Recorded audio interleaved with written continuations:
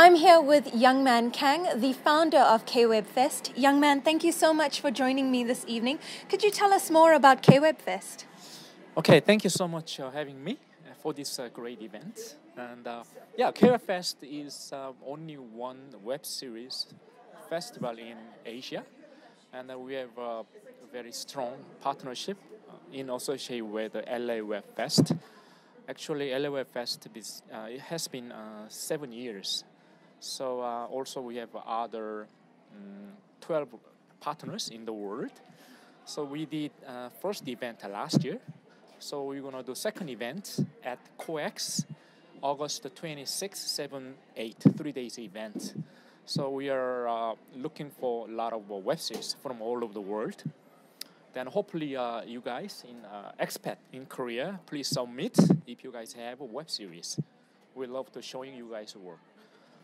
Excellent. Thank you, young man.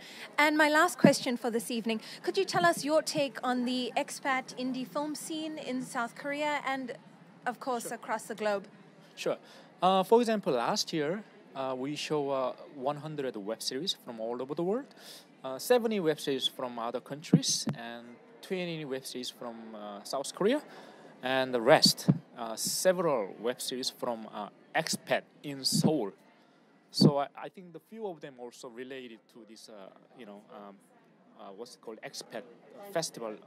So I think this is a great community to expose, expat filmmakers or artists through this also this expat, fest, also our KWebFest. So we are working together.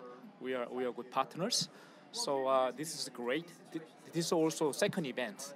So we are a lot of alike, So we are helping each other, support each other. So this is a great event, especially tonight. It's I love this event.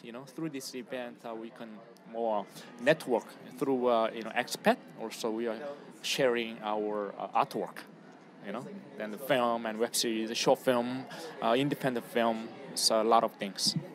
Excellent. Young man Kang, thank you so much for joining me tonight. Thank you so much. Okay. Have fun. Thank you.